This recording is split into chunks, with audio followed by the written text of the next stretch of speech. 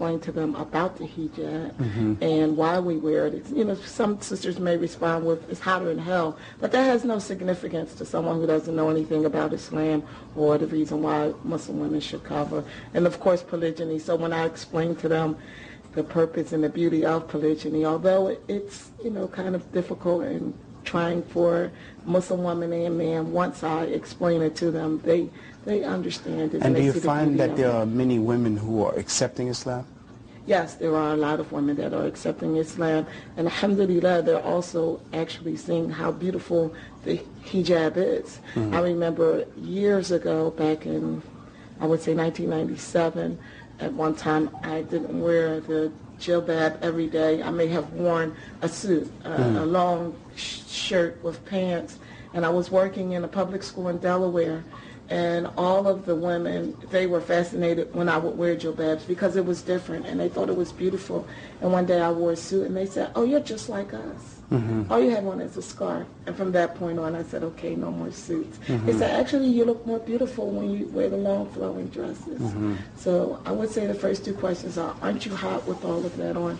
The women here in the West think we're oppressed because we're wearing, because a lot of the women, they choose to wear black. They choose to cover their hands and their faces and their feet, which is the best way to dress. So when the non-Muslim women see them, they think we're oppressed, but by far we're oppressed. Okay. Brother Jihad, I just want to ask you that in Islam, you know, the Muslim man is given a responsibility to take care of his family. So I want to ask you how you see that the Muslim men here in America are living up to that responsibility of taking care of their families. Well, without a doubt, you know, the responsibility of taking care of the family truly lies upon the man. And it's a tremendous responsibility that the man has. So you have many brothers like myself who may work 1, 2, 3 jobs and at the same time trying to manage your family, and on top of that trying to go back to school, go back to college or whatever it may be. So it's a very tremendous job that the Muslim man has to do when it comes to taking care of his family.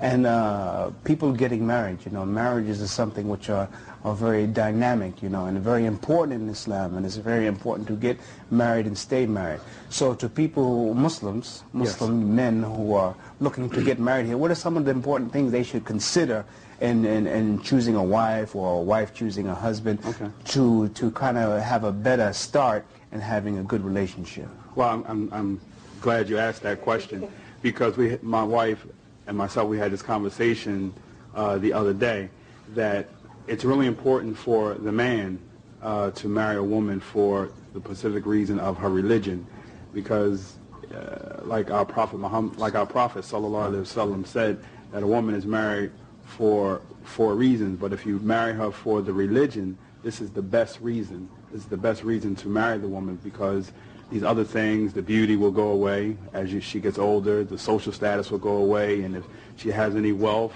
will go away. But if you marry for the religion, if she's a good, sound, practicing Muslima, then you have a jewel. This is what you have. You have a jewel. So it could be said that a lot of the unsuccessful marriages are the people who are marrying for the other reasons. Yes, without a doubt, without a doubt. And, you know, if I can just piggyback on something that you asked my wife, when we look at a lot of our youth, I think it's important that we try to gear our youth to get married at a young age, because there are many peer pressures that they do face here, not just in America, but I'm more than sure in Saudi Arabia or in London, but preferably here in America, because you can turn on the TV at any given time and there is a naked woman on TV, or there is a naked man. So it's very, very rough on a man as well as a woman.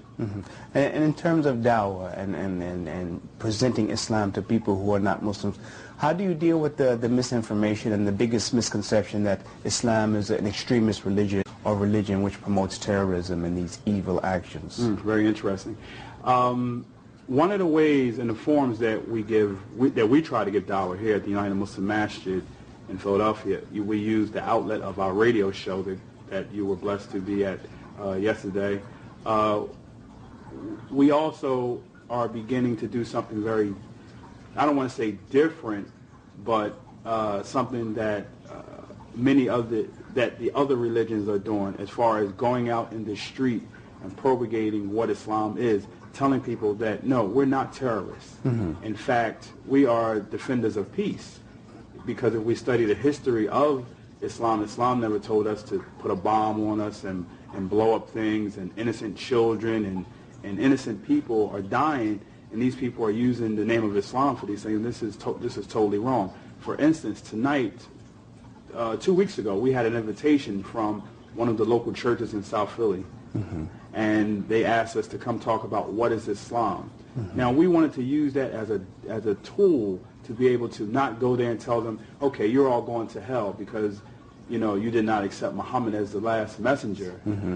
But in fact, we're going to them and we're preaching to them what the religion is. This big misconception of us being terrorists. This is the biggest thing, the biggest thing with the media that's portraying us as Muslims to be terrorists. So we're using this tonight to go to the church and explain to them this is the religion of Islam. This is what we are and this is what we're not.